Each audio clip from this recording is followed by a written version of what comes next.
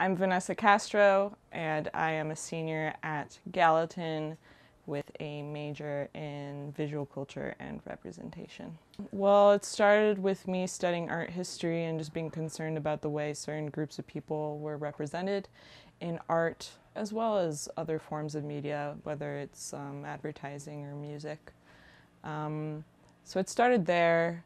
Then I guess I just kind of got restless and felt that I wanted to create my own platform, and that's where putting up my own exhibitions started. I have been working on 2 exhibitions, one at the Silent Barn, which is an arts nonprofit in Bushwick, and then I am putting another exhibition in the end of March at Bruce High Quality, which is another arts nonprofit in the Lower East Side.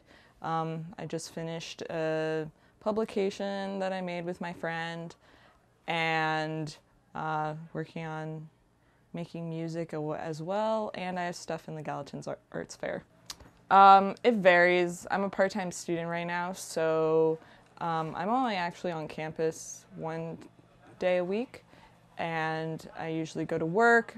Usually there's a studio visit involved after work or before. Yeah, I work at MoMA PS1, which is the Contemporary Arts Center in Long Island City. What we all have in common is that we all have our own projects that we're really passionate about, and it's that important to us that we actually get up and do it rather than just sit on the couch.